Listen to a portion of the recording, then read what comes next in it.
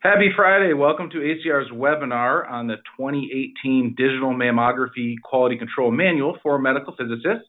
My name is Dustin Gress. I'm Senior Advisor for Medical Physics at the ACR. I'm joined in the room with Pamela Platt, ACR's Mammography Accreditation Program Manager and FDA Liaison. Last week we had a webinar for technologists. That webinar and its slides have been posted on ACR's Digital Mammography QC Manual Resources webpage. You can Google that and find our FAQs and the webinar and other information. Similarly, this webinar is being recorded and will be posted along with its slides, hopefully next week. You may enter questions in the GoToWebinar box for questions. Staff will see them as they come in. We'll do our best to answer the questions if time permits.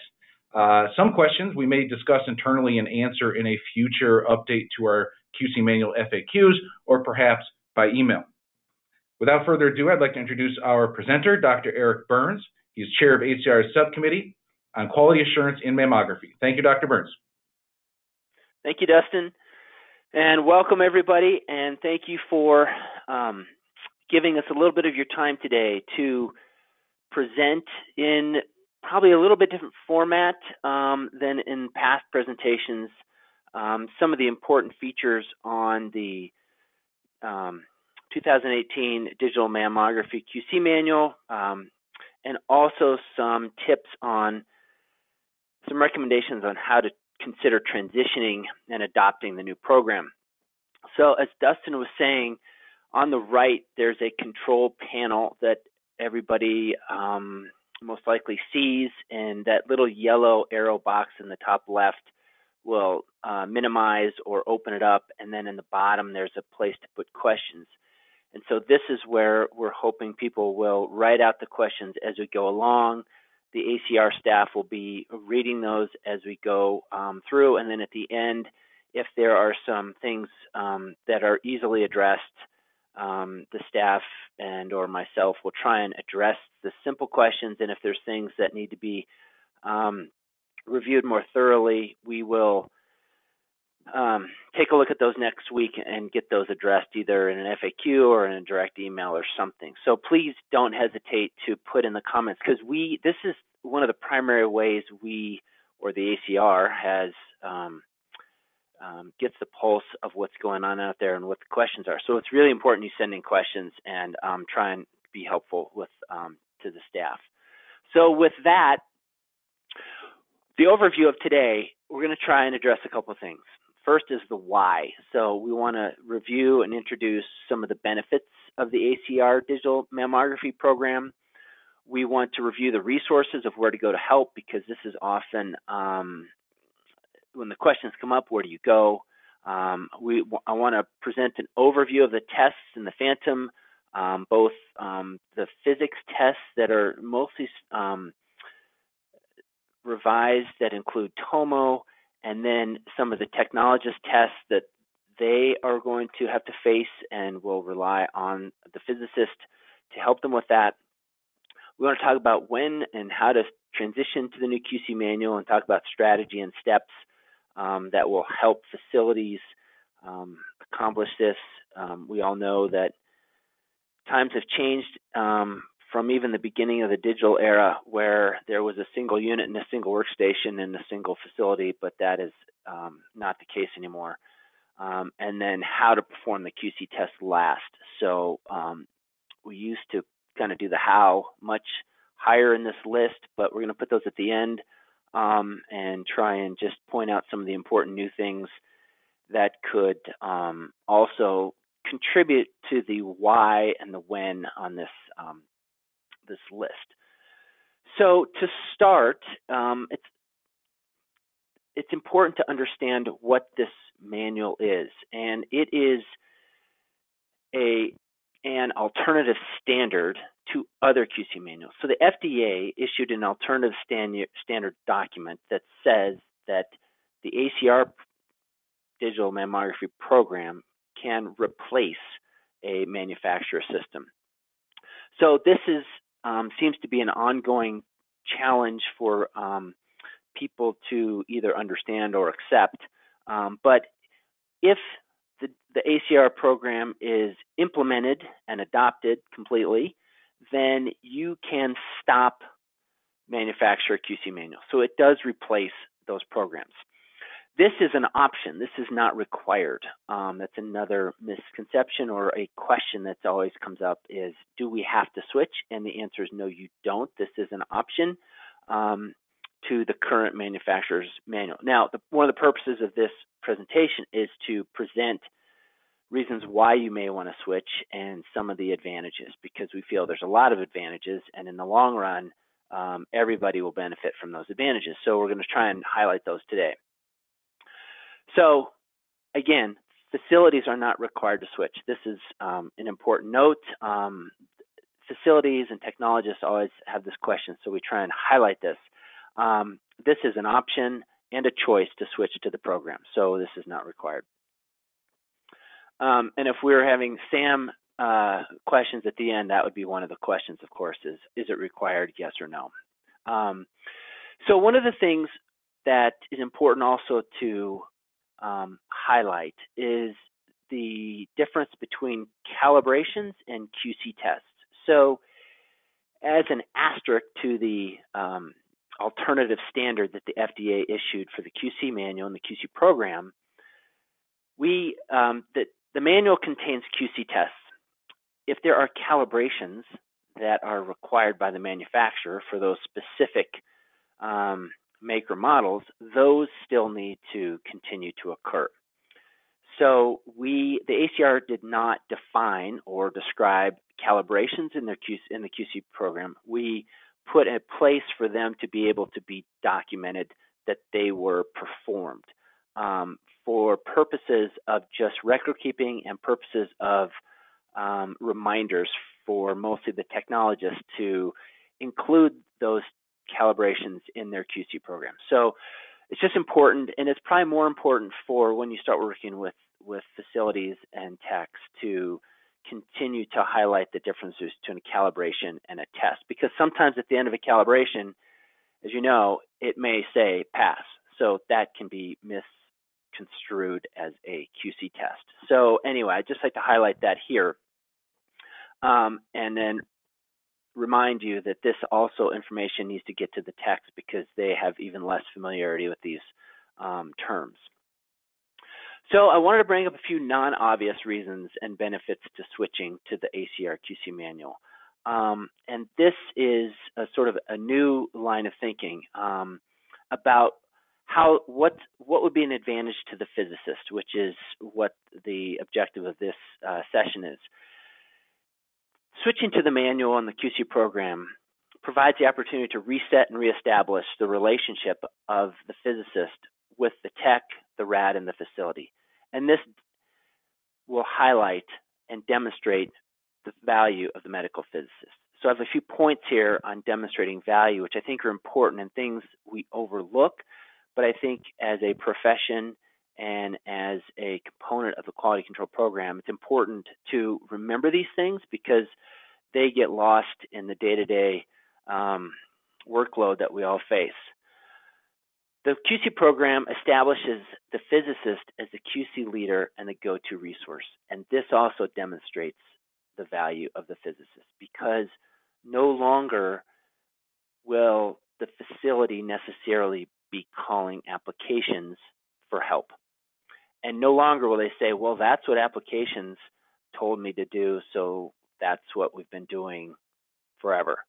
So it kind of puts the physicist perhaps at the top of the pyramid, and it changes that role for the physicist to become much more integrated and a leader and a resource to a facility. And this is good because it will bring the physicist into the program and become more of a central person.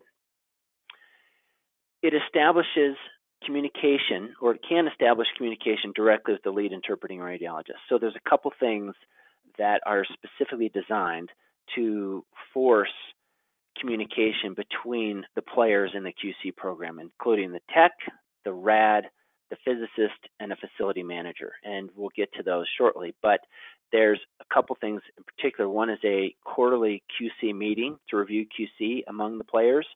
And then there is a optional form in the physics test that gives a template for allowing a physicist to put in some relevant information and send a letter or email directly to the lead interpreting radiologist to inform them of the testing and the testing results. So, and then finally, it establishes communication directly with the facility, including these quarterly QC meetings. And this also demonstrates the physicist's value. So with this program, it's directly and indirectly designed to be more inclusive of all the players and also put the physicist now becoming a prominent lead point person in running, advising, and teaching the program, which we'll get to in a second. So these are all good things for the physicist from a professional standpoint. So now, again, why should we switch? So some of the easy answers are there's fewer quality control tests than the typical manufacturer QC. So there's less tests. Takes less total time to perform the testing, both from a technologist standpoint and from a physicist standpoint. There are now 2D and 3D or TOMO tests are in this single manual. So finally, we have a single manual that covers both 2D and 3D. Paper and electronic forms are provided by the ACR and can be downloaded for free. The PDF forms are in the manual, and the Excel forms are on a link on the website, which we'll get to.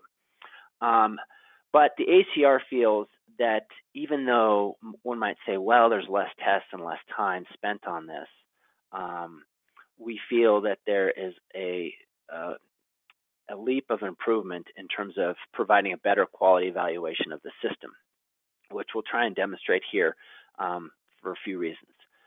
So if we look at some of the physicist tests, I just wanted to, instead of looking at some of the forms and some of the messy pictures, just highlight a few things that are improvements for specific tests. So for the ACR Phantom, we can now fail directly for artifacts. This is the first program that does that, and partly that is because we have designed a Phantom that covers the majority of the detector area so that you can see the majority of the detector and evaluate for artifacts. This is a substantial improvement.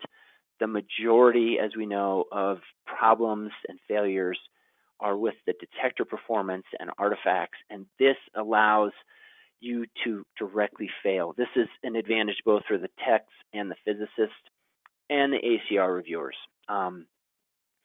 So the Phantom covers the majority of the area. This is a big benefit. We now evaluate CNR at MEE only to establish an MEE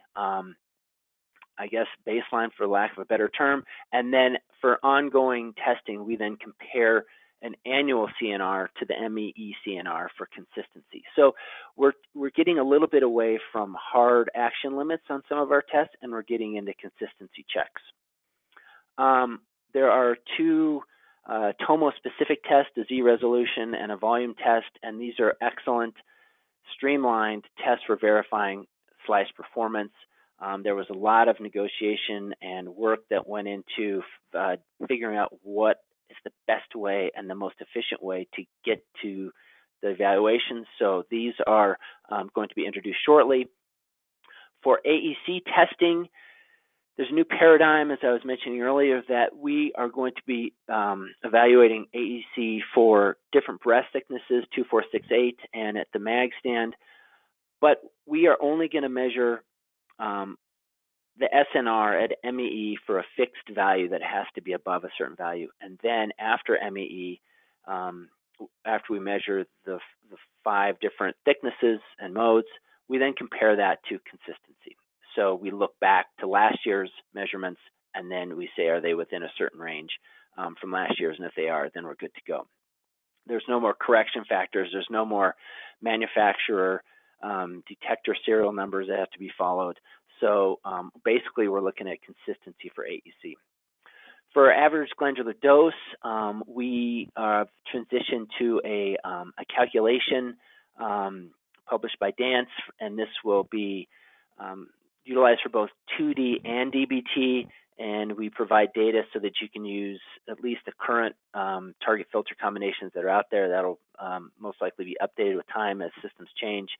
And this formula and the worksheets that the ACR provides are specific to the ACR Phantom. But if you dig deeper into the literature, the papers describe how you can also use these dose calculations for different thicknesses and densities. So it's a little bit more clinically useful, perhaps, if you so choose. And for the display devices, which includes the acquisition workstation, the radiologist workstation, printers, and light boxes, they are all now considered standalone devices. So the tests and the forms are singular for each device. So essentially, you can pull the procedure out, pull out a form, and then those two pieces can go to test those display devices. And this is helpful because this will contribute to the system to keep track of display devices throughout multiple MAP facilities and locations. So as we all know, that these display devices frequently also become on their own testing frequency. So they're not necessarily same day as the unit, but they may, as things are upgraded, repaired, moved, replaced, that those display devices then become their own, have testing requirements. So that is important because it also gives a framework for how facilities can keep track of these things, how the physicists can keep track of these things, and also so inspectors can keep track and understand what's going on with these facilities. So these are some of the important highlights. For Tech QC review, we have improved the way the forms for documenting, going through, reviewing, and we've separated the physicist reviewing of the unit itself for the Tech QC and then reviewing the display devices for the Tech QC. So now they're kind of two different forms, two different procedures, because we know that these display devices are separate animals from the actual units. So those are some of the highlights for the physicist. And finally, we have moved a couple of the tests to MEE only. So half-valvular KVP and collimation are now MEE only, except for the DBT systems, or a DBT component of a system. Collimation is still an annual requirement. And this was due to some of the dynamic collimation and the active collimation that some of the systems employ, so it was felt that that should be an annual test. So that is a reduction in some of the tests that were not found to be big failing contributions to an overall program. So this is a time savings.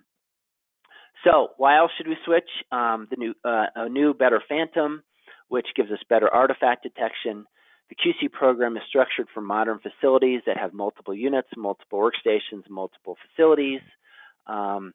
We've emphasized a team approach with a QA committee of the 4 players, tech, rad, managers, physicists.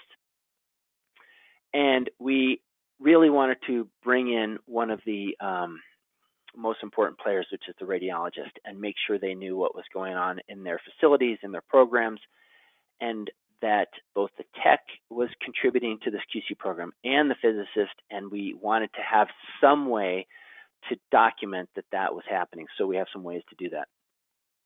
So standardization. One of our hopes is that with everything being standardized, if you adopt this program across all your units and facilities, that you should expect cleaner MQSA inspections because there just will be less errors. And we know standardization reduces errors. There's no more chasing manufacturer QC manual versions. We all know what that is like, because that is a vulnerability, because inspectors check QC manual versions sometimes. And if there's a typo or a mismatch, then that can be unpleasant. Current edition and future revisions will be provided by the ACR. The forms will be provided by the ACR for free. And then the other thing is that there was an observation about the old days when we had one QC program back in the film screen day and how nice that was. But so now with this program, we're actually rejoining CT and MR programs with one program, one phantom, and it applies to all the units. So it's a similar model as the other accreditation programs, which also provides an element of standardization. So getting on to some of the resources. So there's a couple important things, and nowadays everybody goes to the website. So on the main mammography website, there's always important announcements at the beginning. And as of recently, there's some mention of the new TOMO systems, the new QC program, the new webinars, and a resources page. So this is where you go to get some information.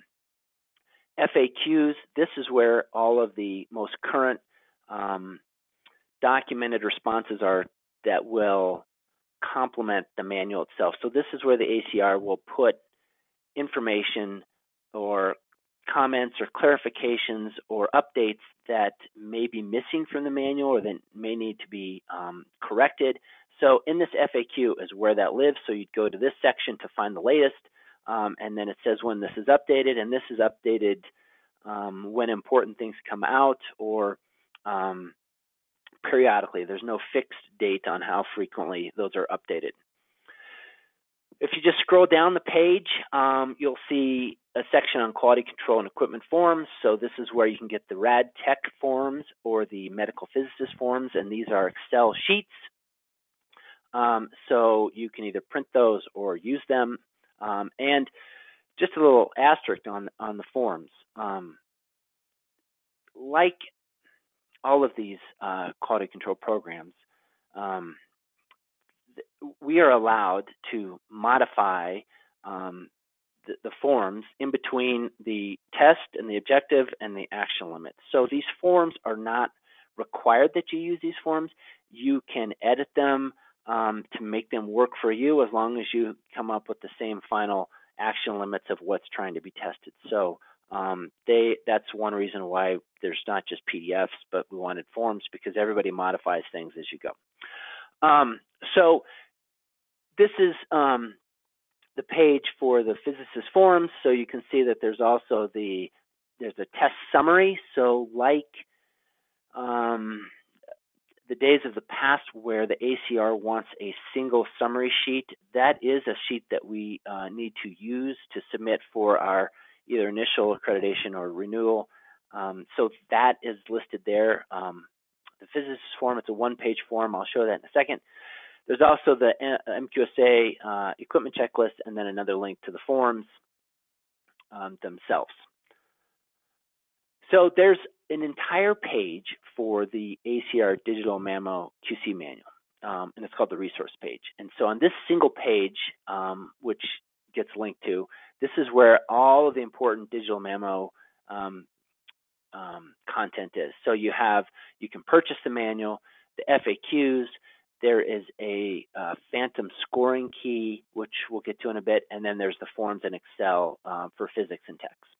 There's also a part at the bottom that talks about approved phantom manufacturers for being able to buy the phantom, which is an important new thing, that facilities buy phantoms that come from manufacturers that have gone through the approval process to manufacture and sell phantoms. So check this list is the current. Right now there's 5 of them. So other resources are the QC manual itself. Oftentimes one would assume that we read the instructions, but we actually might want to do that. The website, the FAQs, the training webinars, and then the PDF from these slides, and then if all else fails, call the ACR. So nothing really is new to us, but I think the take-home message is you got the manual, you got the website, and then you have a phone call. So those 3 are the primary resources. So one of the reasons we're having this webinar today is to introduce the 2018 QC manual. And here it says quality control 2D and DBT. So it's the 2018 version replaces the 2016, and the 2016 was the 2D only version. This version contains the 2D and 3D. And then, of course, at the bottom, I always like to highlight the people that contributed to this manual. There's quite a cross-section of staff, physicists, techs, industry, and ACR staff. And then there's the ACR sent out a link to all accredited facilities to download this to accredited facilities. So I'm not sure how individual physicists can get these manuals besides going to their facility and ask for a copy. But perhaps that could be a question for the ACR staff. So I wanted to introduce the final QC tests for the physicist and sort of the structure. So there are 16 tests in this summary chart. We list the test on the left. There is the minimum frequency in the middle, and then there's corrective action time frame on the right. And then we list some of the supplemental forms that we provide. There's a test summary form, a technique chart, and a letter for the radiologist. There's supplementary forms that are for the facility, the unit, and equipment, test equipment data. And then we give a list of recommended or required test equipment, and we worked very hard not to include anything that would be different except for the ACR digital phantom itself. So that would need to be purchased by the facility, not necessarily by the physicist, of course. So there really should be no new test equipment that is required. So we moved the MQSA list that used to be a 2-page list. We made it a 1-page list for the MEE MQSA requirements, and you do that only at MEE. We have 9 tests that are specific to the unit itself, and these are MEE and annual tests. They all have different corrective action timeframes. There's 2 tests that have been included that are sort of TOMO-only tests. There's a Z-resolution and a volume coverage. And then the rest are just for DBT and 2D, which we'll get to. There's 3 there's 4 display device tests. So you have acquisition, RAD workstation, film printer. And then you have 2 tech QC review tests. So the site or unit QC, and then there's the display device QC evaluation. Then there's the calibration checklist and a collimation assessment, which is for 2D is MEE, and for DBT it's MEE and annual. And then here's the test where we've moved to MEE, which is half valvular KVP. We have a troubleshooting ghost image evaluation, and a view box luminance test has been moved to troubleshooting. So those are the tests. So then it gets a little bit more complicated in terms of, well, what test do you do for what part of the system? So we've developed this very nice chart to say if you're doing using a system for both 2D and 3D acquisitions, you would go to this chart and say, okay, so what tests do I need to do? So if you're doing 2D testing, you would do everything in this column, which is basically the top part is the tech tests and the physics tests are the bottom. So this is both tech and physics. If you happen to have, well, let me back up. So there's an asterisk that follows the 2D procedure. So you would mimic that for some of the 3D tests or do the 2D component. So that's the 2D column. If you happen to have an add-on device for TOMO, and some of the systems out there have this add-on piece that you put on top of the 2D unit, and then it allows you to do TOMO, and I know GE has a system that does this, but we then had to delineate how to approach which 3D test do you have an add-on device, and then if you do a 2D and a 3D system, much like the Hologic systems, you would do the 2D column and the 3D column for your TOMO test. And there will become a time, if not already, where if a facility is only doing TOMO acquisitions and TOMO only, then they would do this last column here. So this just ensures that it's the key to making sure that the proper tests are being done for the proper type of system that's out there. So also as a physicist, we need to know what the techs do. So this is the technologist overview of their tests. So they have tests, they have management forms, they have tests for their mobile systems, and then they have an equipment list down here.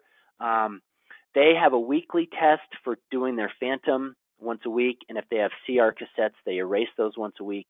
And then everything else is monthly in terms of their compression, thickness indicator, visual checklist, their acquisition and radiologist QC. Those are all monthly. So all those last four are display devices, and they're monthly. There's a facility QC review test, which is quarterly, compression force semi-annually. That is not new. And then repeat analysis, a system QC check for the radiologist, and then image quality feedback form. These are all as needed optional tests. The last one, the image quality feedback, is something that could be adopted into the EQUIP program, so that could be helpful to them. But this is just something I wanted to bring to everybody's attention instead of focusing heavily on the tech test. They have a similar chart with describes what QC they need to do depending on if they're just doing 2D, if they're doing 2D with a Tomo add-on device, if they're doing 2D and 3D, or if they're just doing 3D testing. So this chart describes what they need to be doing. For those of you who have not seen the Phantom, I'm sure everybody has at this point. It's a larger Phantom. It's the almost identical thickness. But again, to remind you that this is the list of approved vendors at the bottom of the web page here. In this picture, there's 5 right now currently. So you have to make sure that they come from one of these 5 vendors. This is an image of the Phantom. There's new pass-fail criteria. They are now 232. 232 is exactly the same size as the screen film 4, 3, and 3. Other than that, they go a little bit smaller to the right, and then we wanted to give at least one test object to the left to allow some gauging about how you're falling on this pass-fail spectrum. So that is just a new pass-fail criteria. So the big picture, there's a couple of slides for transitioning here that are kind of important, and sort of the first time we've really tried to dig through this, because in order to transition to the new manual, a mammo unit must first have an annual physics survey, and we call that the transition survey. Once the mammo unit has had its transition survey, it is now in the new QC program, and the tech can then begin to perform their QC. So it's kind of a 1-2 punch. Physics does testing, and then the next day, the tech can start their QC. The mammo unit transition starts a 1-year clock on the display devices within the facility. So we know that you can't necessarily do the display devices immediately or in the same day or in the same moment. So basically you do 1 unit, and then it starts a 1-year clock to then do the display devices for the new QC program. Up until then, the facility would continue with their manufacturer QC. So they would continue on as usual. And then, as I was saying, until the display device has had its transition survey, it must continue using the manufacturer's program. And then once the display device has had its transition, then the tech can begin the tech QC on the display device. So it's sort of the similar 1-2 punch on each display device. And then to reiterate, each display device needs to have its physics transition survey within 1 year of the mammo unit. So this way we're not letting, basically once you start down the path with 1 unit within your whole organization, you have 1 year to do the display devices. And then after the physicist does their testing, the technologist should start their tech testing the next day or the next week, whenever that falls, and then they can stop the manufacturing testing. They do not have to continue. So some practical steps, and this is just sort of a recommended outline of how to transition. The first thing you want to do is buy a Phantom from an approved vendor.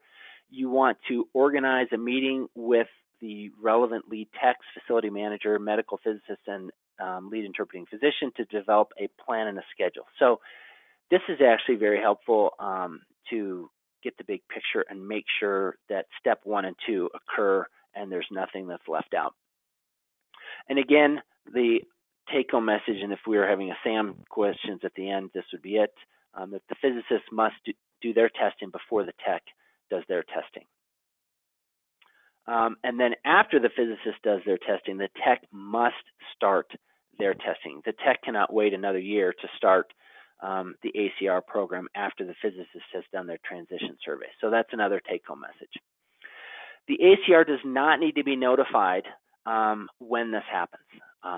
This information will be reviewed by your MQSA inspector during your annual inspections. So you just make notes of the transition date for each device in your QC notebook, and that is all you need to do. For display devices, it's the same process. The physicist tests using the ACR QC, and then the tech follows. And again, after the first unit is tested by the physicist, all display devices have 12 months to be tested using the ACR program. In the meantime, facilities should continue using the display manufacturer display QC. So here's a bookmark note. The key to successful transition comes from the initial group meeting, where you develop a schedule to make sure each unit or display device is having the proper QC methodology being performed. There may be overlap where you're performing ACR on a unit before the display, or where the display device have been tested before the units are tested. As long as you have one large phantom that's been tested on a unit, you can then use that to test all your display devices, because you're now going to have to look at a phantom on your display devices, which allows you to, if you test one unit, you can then use the phantom acquired, the large phantom acquired on that unit to test multiple monitors. So then it sort of allows you the freedom to test them at will. You don't have to have all the units done before you start testing display devices. So here's an example of one way to transition. Have the physicist and the tech meet and train each other on how to perform and document everything correctly, both on the units and the display devices. And this includes determining what kind of unit and what kind of features you have on a unit, whether it's 2D, DBT, do you have an add-on unit, and which tests needed to be performed. And once this is established, it will simplify everything. Then have your QA group, which is your tech manager physician, review the QC test, sort of have a pre-QC quarterly meeting. And this orients the lead interpreting physician and the manager to what the tests are and what's coming down the road. Then you may want to have the tech start performing the QC test in parallel, which are not that difficult and do not take that much time, but they can practice doing the tests before doing the switch. And they can, and then maybe perhaps do this 1 to 3 months before the physicist does their testing. And this means you might be running parallel tech testing. But it's worth the investment, because as we know, it's oftentimes the documentation, not necessarily the testing, that can cause problems. And then if the end of the tech is, once they're comfortable, the physicist and the tech review the results and to see how comfortable the tech is with performing the test. And then at that point, the physicist could test the unit, and the next day the tech can start or continue on doing it, and they can drop the old manufacturer testing.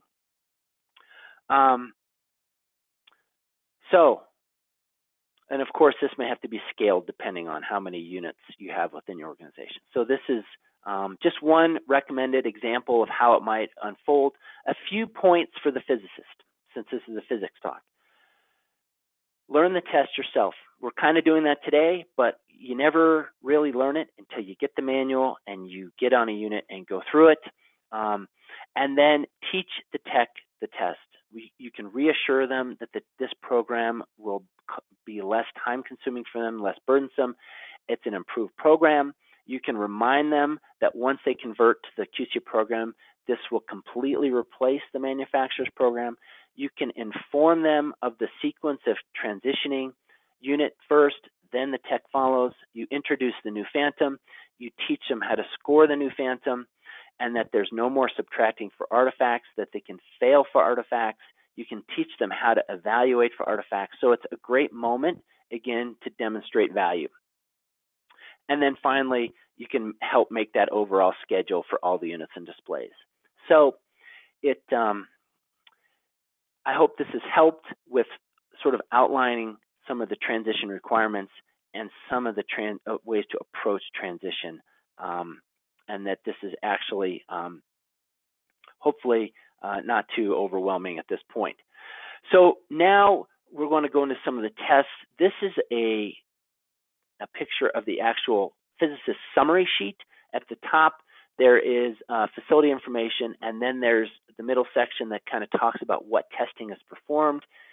There's all sorts of new types of equipment. There's different types of testing depending on, is it an MEE, is it an annual survey, is it partial testing, what kind of piece of equipment is being tested, whether it's the unit, the monitors, the view box, the printers, and then is it on-site testing, is it oversight testing, and then down below list all the tests, and then on the right side are the pass-fail results, whether it's the 2D add-on, DBT, is there corrective action, and on the right side there's some summary dose data. So this is the one-page summary sheets that the ACR would like to receive, and then this is a picture of the MEE page. We've now condensed this down to one, and at the bottom we list the half-value layer, KVP, and collimation now lives here in terms of the summary sheets for MEE. So we're running a little bit behind on time, of course, so there's a few highlights I want to point out. So for the Phantom, the important thing is we now do a Phantom in 2D mode and DBT mode. There is a CNR test that is for 2D only, and we measure the CNR with the little circular disc in the middle of the Phantom, and then after we measure that, it has to be above a certain value at MEE, and then we compare that annually to make sure it hasn't dropped more than 15% from the previous year. So this is where there's little CNR calculation in there for the physicists. This is not for the techs. We also measure a distance measurement, and then at the bottom of the page are the action limits. So that's something for the Phantom.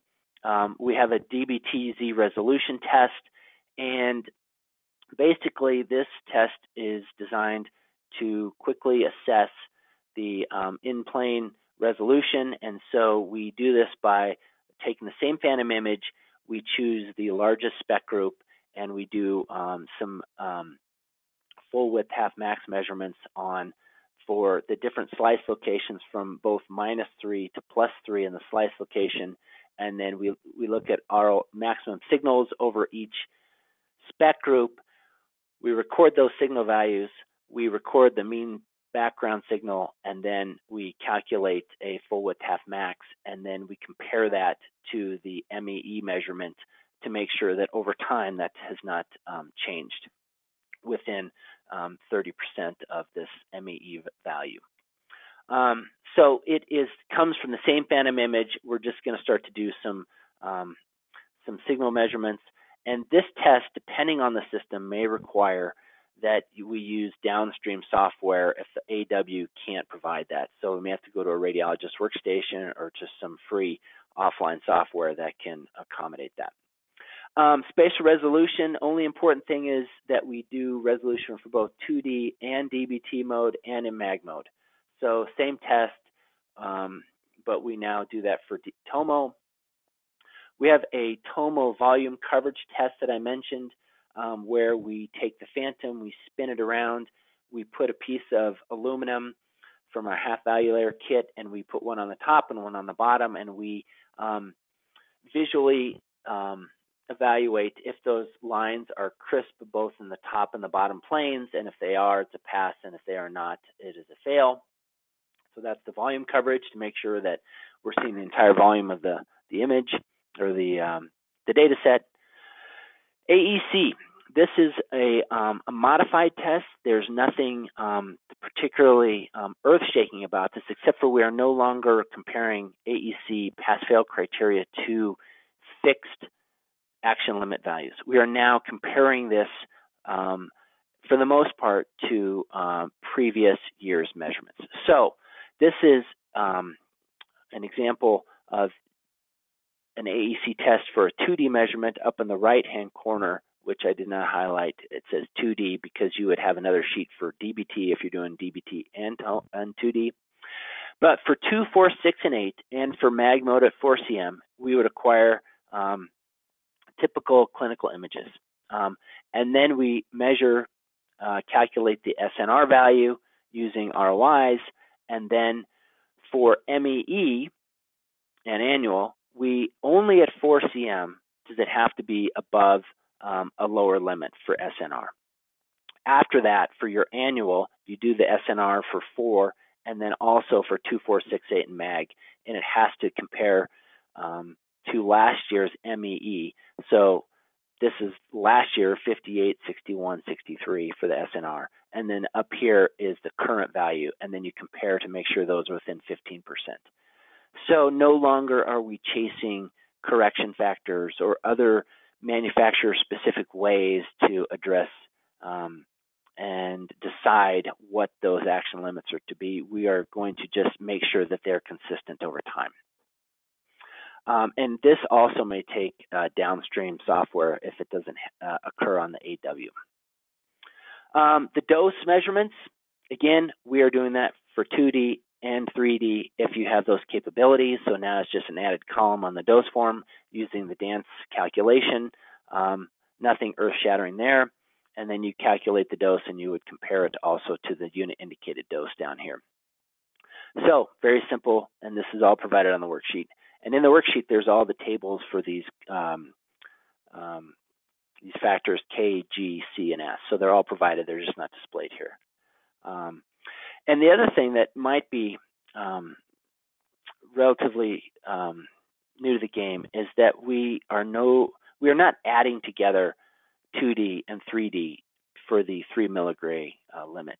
It's really just an individual acquisition. For 2D has to be less than 3, and then for a DBT has to be less than 3 milligray. So that is slightly different, that we are no longer considering adding those together for some of the combination units that live out there. For the unit checklist, there is I've just highlighted the one TOMO check that the assembly moves as designed through its range of motion. Everything else is your typical unit checklist. For the acquisition workstation, we are now, and this isn't necessarily new to the TOMO version of this manual, but we are for monitors that have the capabilities to do built-in calibrations or have test patterns, we're asking the physicist and the tech to evaluate those. So for acquisition monitors, we look at monitor condition, scratches, blemishes on the screen. We evaluate a test pattern if it's available. We do a luminance check if it's available. We check the GSDF if it's available. And if there's automated QC that's built in, that we are asking the facilities, with your help, the physicist, to make sure that's set up properly and take advantage of those built-in tests. And then over on the right side, we have a uniformity check to make sure that the systems are uniform. So nothing new here, but again, this is that one page, one procedure for acquisition monitors. We have the similar test for the RAD workstation monitors because we all know that there's can be dozens and dozens out there. So again, we look for ambient light conditions, monitor condition. We now score a phantom on the physician workstation, which might be a little bit new. We measure the distance on those, so as that image goes through a PAC system, we want to confirm that the distance measurement is accurate within reason. Test pattern, luminance check, grayscale, automated tests, luminance uniformity, and then finally does the luminance match within reason. So all of this looks like a lot on one page. You can edit these, you can make these what you want, but this is relatively complete, so it's all on there so that we can see the big picture. Display devices, we continue on with the film printer. We now look at film printers.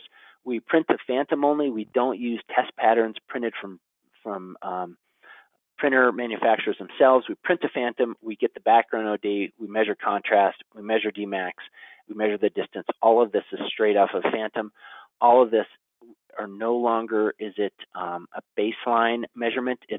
There's hard values for background density has to be greater than 1.6, contrast has to be greater than 0.1, Dmax has to be greater than 3.1, and the measurement has to be within 14 millimeters of actual. So that is a straight up film printer QC test. This is the form that we are suggesting used for the evaluation of the site tech QC program. So these are the tests that the technologist will do on the unit in the room. So we review those, and then we've provided a way to a little bit easier approach at documenting things like missing data, incomplete scoring, missing corrective action. So you can just do some check boxes, and then at the bottom you can do additional comments. And then, so that's for the unit, and then we have the same form for display devices.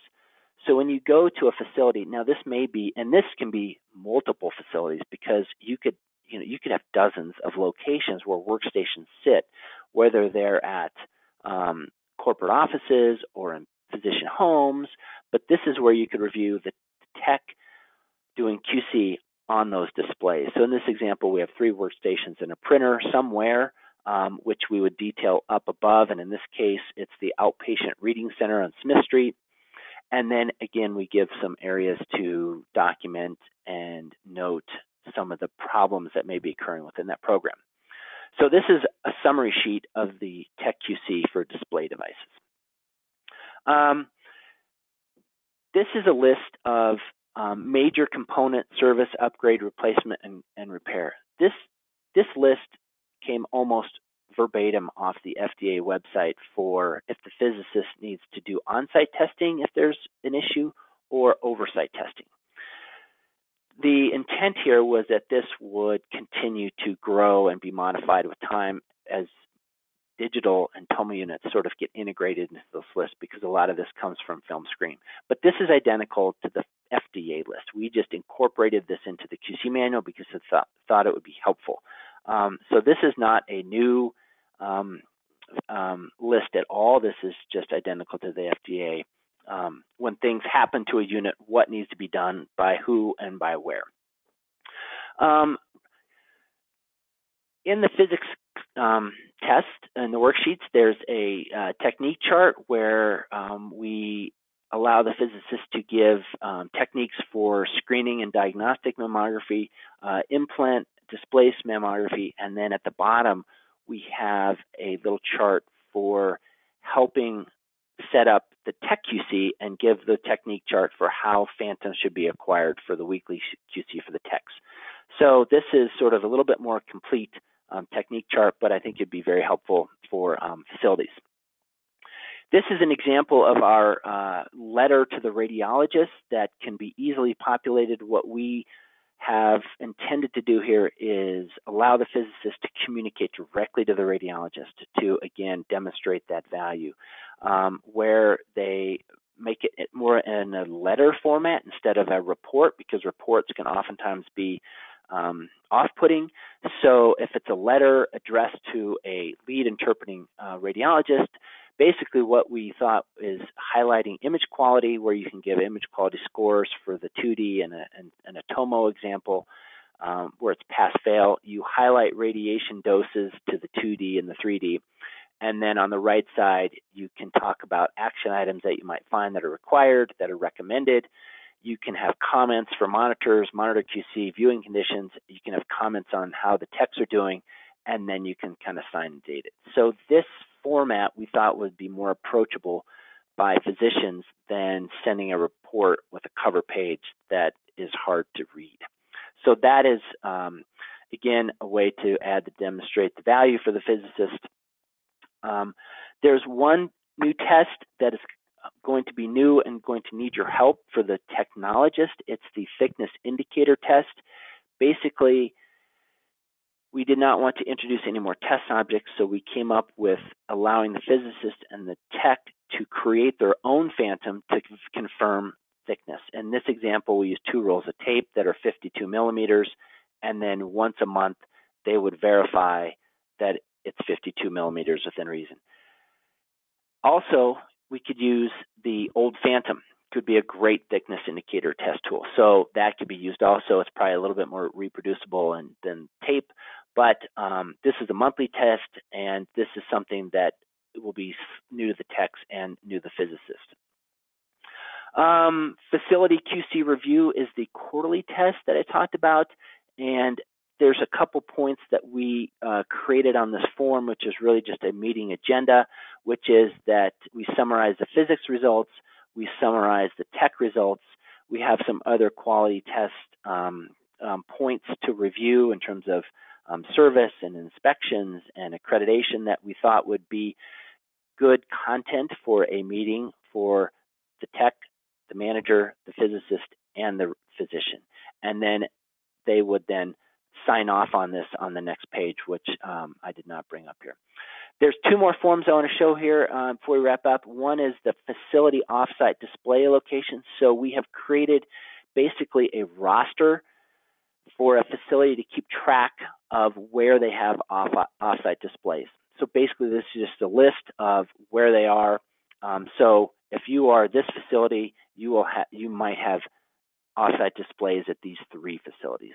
So this is so that the techs and the managers during an inspection could say, okay, we have facilities at these 3 locations, and then at those 3 locations, you have a display device checklist that those facilities that have displays could keep track of their QC. So in this example, they have 2 reading rooms, a printer, a laser printer, and 2 view boxes. And then for each month that the QC is done, they put the date and the initials that the QC was performed.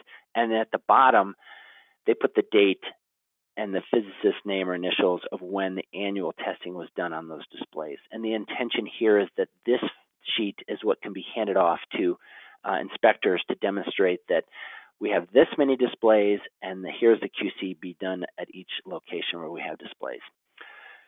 So to wrap up, the $1 million question, is it worth switching to the ACR QC program? And we feel strongly that the answer is yes, for reasons such as ease of learning, ease of documentation. There's less tests, less time needed to perform the test.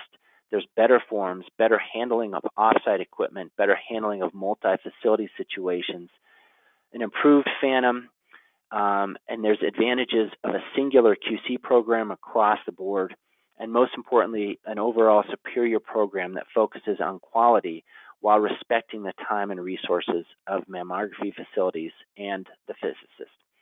With that, I'm going to turn it over to the ACR staff.